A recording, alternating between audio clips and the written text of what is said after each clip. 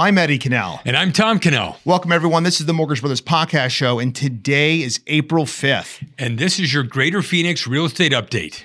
And remember, this is for informational purposes only. This is not financial advice. And if you like what we're doing here, be sure to subscribe, like the video, and comment. Tom and I will always get back to you right away if you comment or email us or call us. We love talking to people. So Tom and I, we're the Mortgage Brothers. We have a team right here in Phoenix. This is where we do our business right here in the Valley. And we want to make sure everyone knows really where the real estate market is. And we're going to be doing these updates more often. Yeah, and we talk about interest rate updates, but this is a real estate, more of a deeper dive into different segments. And I think you're really going to like this. So the first thing we want to really talk about is the population of Phoenix, because I think a lot of people, when they think of Phoenix, they really lack the context of where the city's been. In 1950, the population it was only 221,000. And our great grandfather came to Phoenix in 1922. I don't know what those numbers were back then, but it was just mostly dirt roads, even the Camelback and Central. They probably weren't tracking numbers back then. They weren't probably. But in 1950, right after World War II, about 221,000 was the population. Currently, we're at 4.6 million. And a lot of forecasts show that by 2035, the average consensus is about 5.3 million. Yeah, and why we're showing this is regardless of where you are on the metric of buying or selling, the point is Phoenix is a great place to be. I mean, look at the population growth. People want to come here. Absolutely. And something we're going to show too is, a lot of people have talked about the growth. I mean, just 20 years ago, 2003, it was right about 3 million. Just a little context for just 20 years ago. Now, this is done by the Maricopa Association of Governments. It was again, another forecast. They were showing by 2030, 5.2 million, but they even have a forecast out to 2050, almost 6.7 million. So almost 7 million. And again, all those industries that are coming here, the tech industries are really starting to move here. And again, we want to make sure that we're going to be reiterating this a lot. Population, people coming in, it's something that will have a lot of effect on real estate. Yeah, and a lot of the big market, industry here in Phoenix is construction. Why? Because our population has always been growing. Yeah. And this is why all the hospitality, all the residential, all the office that needs to support it, the population is growing, which is a great thing for you being a homeowner or future homeowner. Yeah, and if you're reading news or national news and you hear about these national statistics of where real estate is, again, nationally, it will be very different from what's happening locally. Phoenix is one of these cities. Arizona really as a state has so much growth that it will tend to be stronger, through either recessions, tough times, and really I think it's going to be able to bounce back much faster than a lot of other cities in the country. Mm-hmm. So the local data is really, really important. That's what we want to show you here. Just one more piece kind of on a macro level. Maricopa County, wage growth. I mean, because jobs have a lot to do with how healthy the economy is. We had a 7.5% increase in wage. Now that's inflation. Yeah. I mean, we've had a lot of inflation over the last couple of years, but wages have inflated. And some people out there might be going, man, I didn't get a raise, 7.5% interest or a job increase. Yeah. On my wages, my salary went up 2% or whatever it was, anyway, 7.5%, that is the average. And my guess is that a lot of people who have gotten new jobs or received new jobs, new employers, have affected that number. Yep. Unemployment rate, very important to look at. This goes back to about 1990, this whole chart. The average unemployment is about 4.8%. We are at 2.9%. It's very low unemployment. There's a lot of jobs out there. Yeah, and what does this mean? It basically means that we're in a really healthy economy. Yeah, which is a great thing. Again, we have kind of a juxtaposed situation with inflation, where inflation isn't like that really good job market, but it is what it is. So we're in a very positive job market right now. Absolutely, and okay, so now we're going to move to this is an index. We call it the Purchase Application Index. It shows what is the strength of mortgage applications for purchases. And this goes all the way back to about 1990 as well. And you can see that in the recent peak, January 20th, 2022, I put this line right here. This is from January 2022. That was just a little over a year ago. We've seen the decrease of applications. Right. And it's hard for me to think that during COVID, well, January 2022, that was still COVID, that the applications were as high as they were. Yeah. But the interest rates were so low, it was almost forcing people, to go out and purchase. You can kind of see that canyon right here to the left of that area, right in here. That's where the COVID, all of a sudden, everything stopped. But it didn't take long. A couple months later, mortgage applications for purchases went way up. Again, interest rates have gone up over the last year, so it really kind of correlates. Interest rates have gone up. Purchase applications have gone down.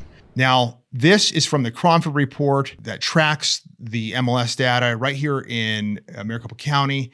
And they are showing the peak of the median sales price was May 2022.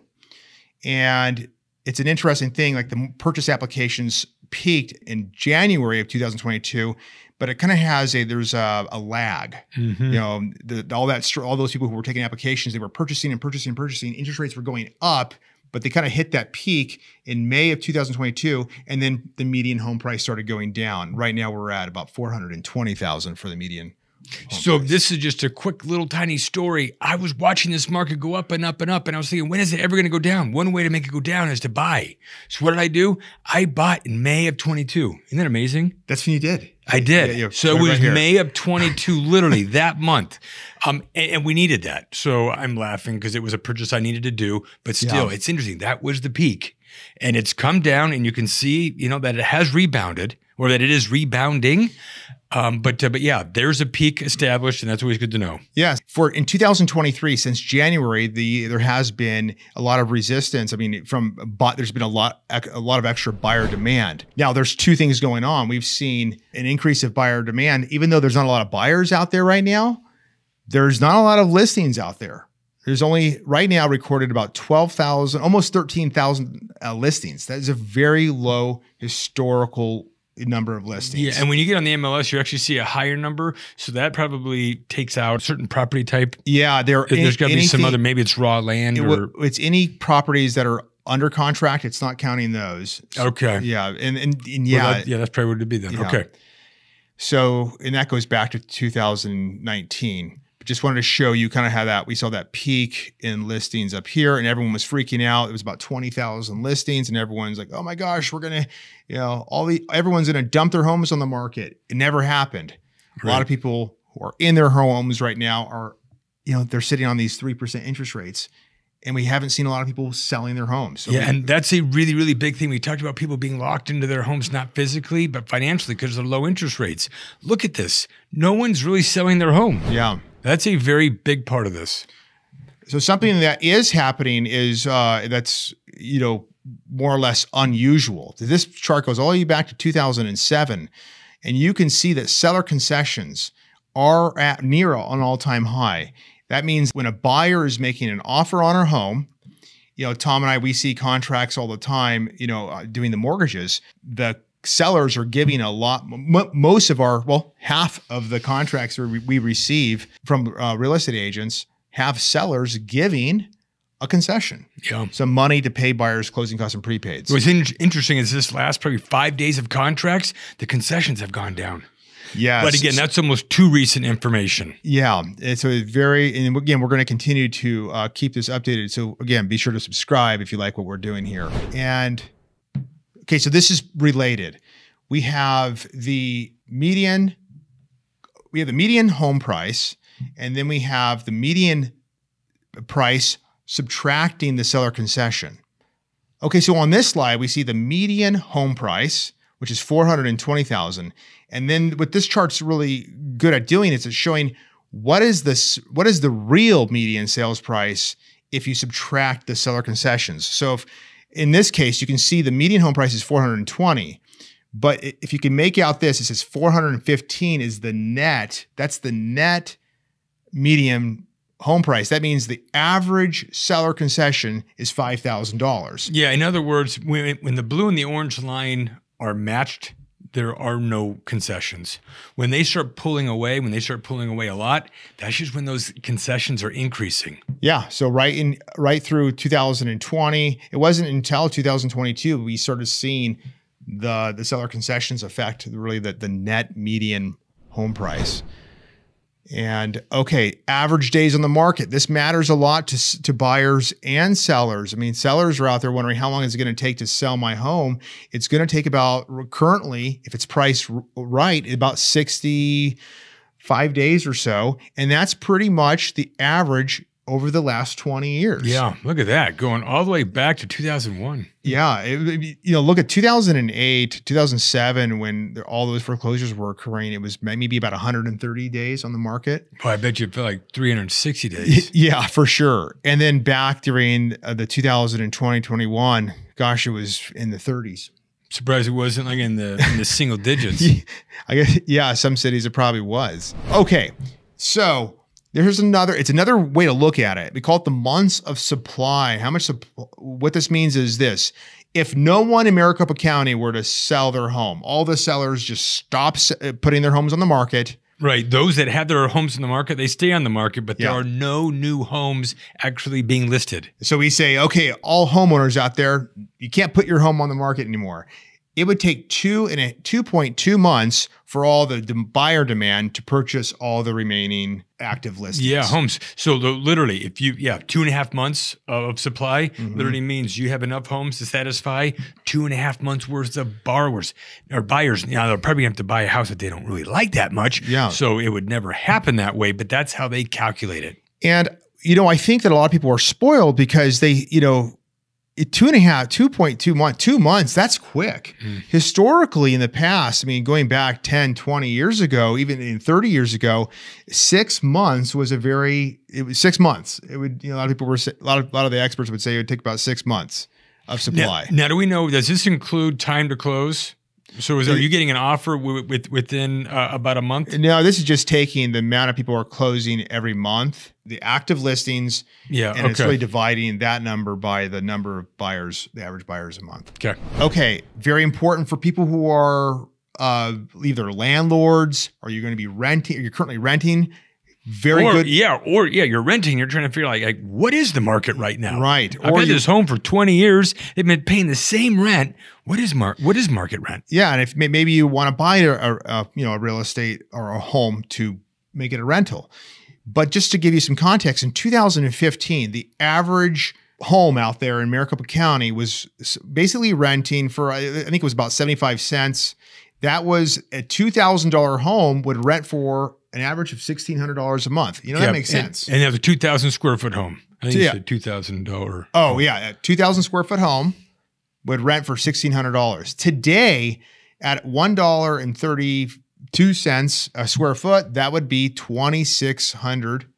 Incredible. $1,000 more dollars. Yeah. And it's 66% more over these, it's actually 7 or 8, actually, was that 8 years.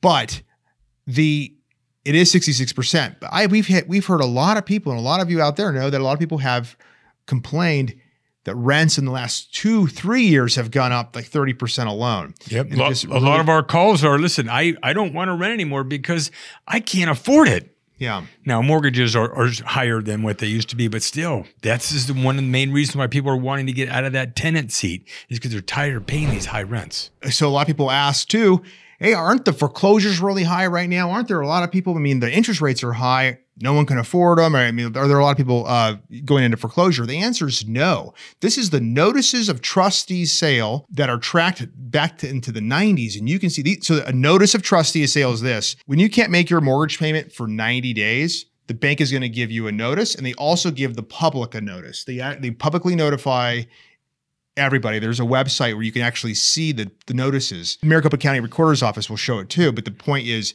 these are notices.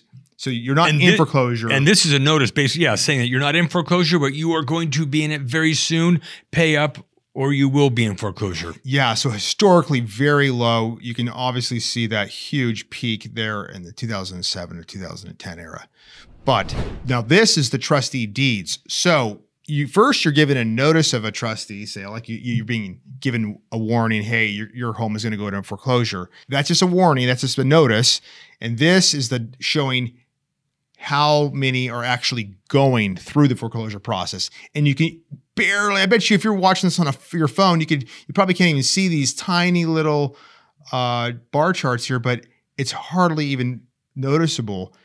The number of homes that are actually going through foreclosure are at a record low. Mm-hmm. Okay. Yep. So, and the orange being, again, that reverting back to the beneficiary, which is the lender. Right. The orange here, the bank. So there's a lot of bad information out there on YouTube, articles being written about high foreclosures. Absolutely. That's a myth. Okay. And then this is the Cromford Demand Index for both supply and demand. So the red line is basically buyers and the blue line is sellers. When the red line is above the blue line, that means you have more buyers demand than seller demand. And right now we're pretty close to a balance, but you'll notice this 100 mark. When those numbers are below 100, that means we have both low demand because the average normal markets are right here at 100. We have low demand and low supply. So low, not a lot of buyers, not a lot of sellers. And if you want to understand this chart, I think it's really good to go back to 2006, 2007, showing that delta between the amount of demand and the amount of supply. Well, of course, you remember what happened back then. Of course, we had a huge supply with very low demand. Now fast forward it, and you can see quite opposite that picture. Yeah, absolutely. Okay, foreclosure pendings. We're going to show this just to drive home a point here. The average pending foreclosures monthly is about 5,000. That's the average historically. We're at about 1,000. And this this is just something super low. Yeah, it's really low. It's, 2019's here in green. Just to show you some perspective, that was a pretty, that was still below average, but we're even below that.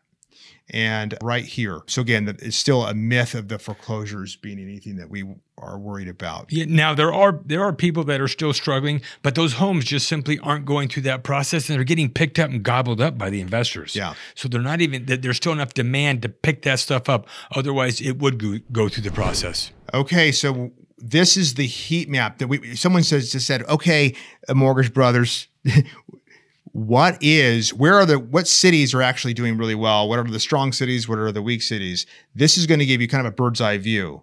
You can see here, if you can, the red cities are the ones, or the red on the map is where it's a lot of demand, buyer demand. And the cooler colors are where you have less demand. So Chandler, some Mesa, some Gilbert, Levine, some in Peoria, those are leading the markets in demand. And we're going to show this right here just to give you this really clean way of looking at it. The Cromford report shows that Chandler is leading. And again, the biggest takeaway is this: the Cromford Market Index, the higher the number, the better or the stronger the stronger that city is doing. So we see Chandler in the lead, followed by Fountain Hills, Glendale, Phoenix, Gilbert, Mesa, and then you go all the way down to Buckeye. Buckeye's the weakest, and below. So 14 out of the 17 cities are above 100, which means there's more buyers than sellers. Yeah, a very good metric there to look at. But again, Chandler being that top market, Buckeye being the slowest market, very interesting. So I hope everyone liked this overview of the real estate market. We're going to continue to do these updates to make sure that you as a seller, you as a buyer are always informed. Be sure to subscribe, comment, and like. Take care, everybody. All right. Thank you, folks. Thank you for watching the Mortgage Brothers podcast. If you have any questions, email us at team@azmortgagebrothers.com. And if you like this content, be sure to like, comment, and subscribe to the Mortgage Brothers team.